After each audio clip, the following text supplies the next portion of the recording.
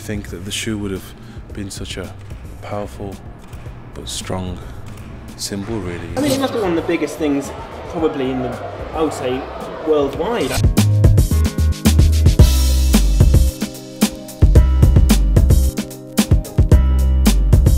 It's really quite exciting. This project's been in the pipeline for about, good 4 years. I've been planning this, thinking about how to do it. I always knew I wanted to do something that was taking the kind of street art murals, graffiti art, and taking it to another level. And I thought about kind of weaving that together with live poetry through spoken word performance and kind of collaborating with poets to do that.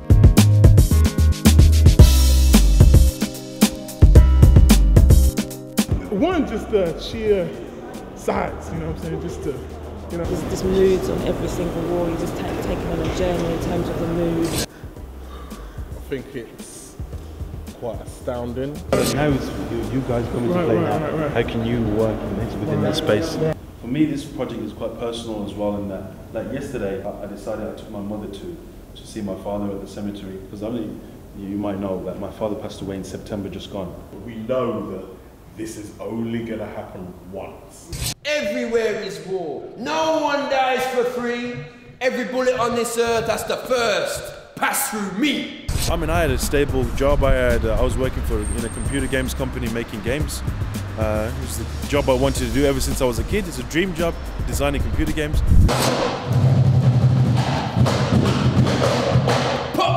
If you were trying to distill why you're doing it, and as you just mentioned, the sort of message you want to get across, if you're trying to distill that. If I was growing up and I knew of someone who doing what I'm doing, that would be something. I want people out there to know that graffiti is happening in the Birmingham Rec Theatre. I want them to come to that space and see this clear message that represents the situation in Palestine and Gaza. That speaks volumes when young people are going to say, wow, hang on.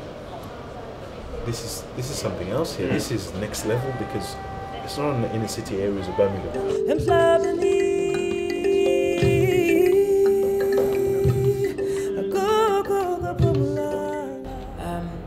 The whole process so far has been really emotional, actually. Well, we were given some themes writing-wise beforehand, loosely based around the art or the concept of three. So that was one of the framing kind of concepts, just the number 3. 3 little words carved into willow bark or sprayed upon breeze block wall. 3 larger words that will unduly call myriads of marching men to attention. Even the temporary nature of it, it's going to be knocked down. There's something beautiful in that as well, bittersweet. But nothing's permanent in life, everything's got to go one day, everything has an end, so you got to know how to disconnect.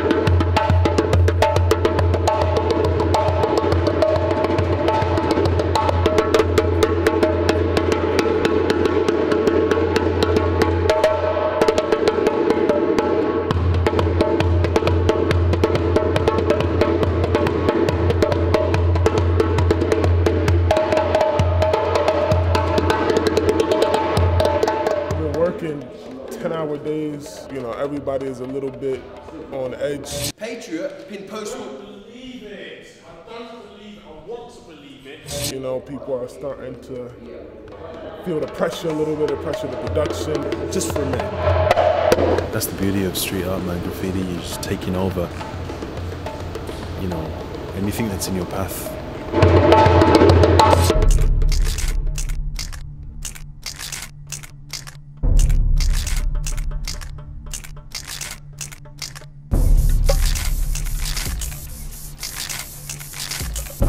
I'm carrying forward something here. I'm not a messenger, of course, but someone with a message. We are dealing with peace, love, and unity today. This beard on my face, instantly, whether I like it or not, makes me kind of responsible and representing a community of billions of people, the Muslim community. Before death was born, before flesh was worn by spirits and souls and those nearest to those, even then, there was this poem. Even my family, through their frustration, my wife and even my kids, my daughter, You know, I took them to for the first time to see the wall yesterday, which is not what I always get a chance to do when the wall's on the other side of the world. But bringing them here to see it, I think really for the first time they really saw where I've been spending all these hours.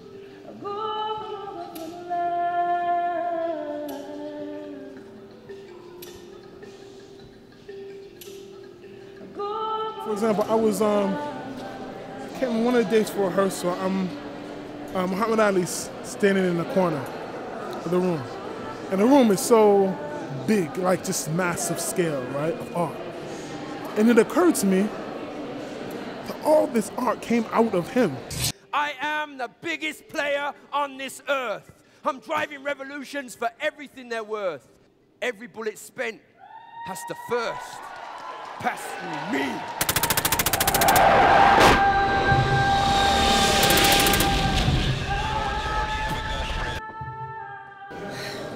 I'm glad I was right about it coming together. Imagine the womb.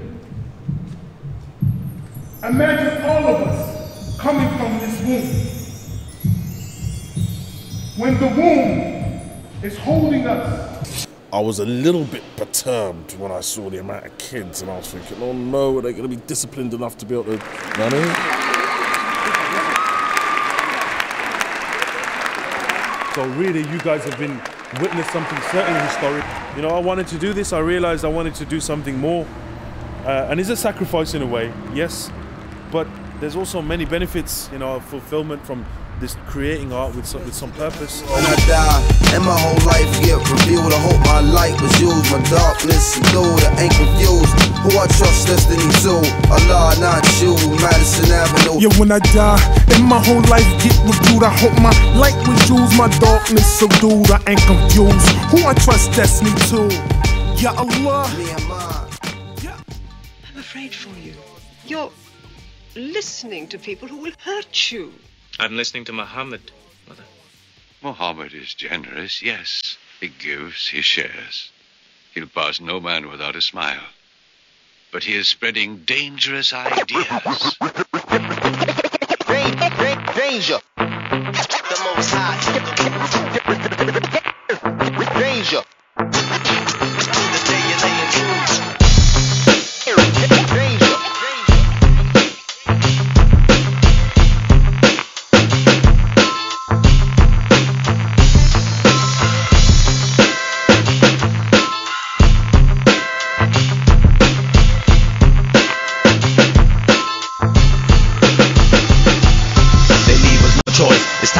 Muslim voice, speak now or hold your peace up in the air.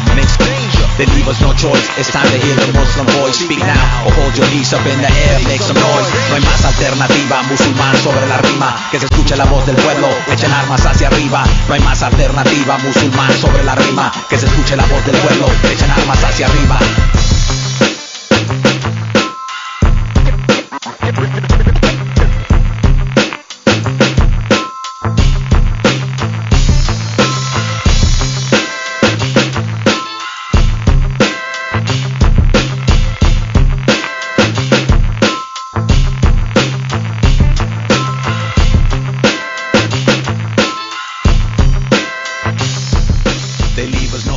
It's time to hear the Muslim voice. Speak now or hold your peace up in the air.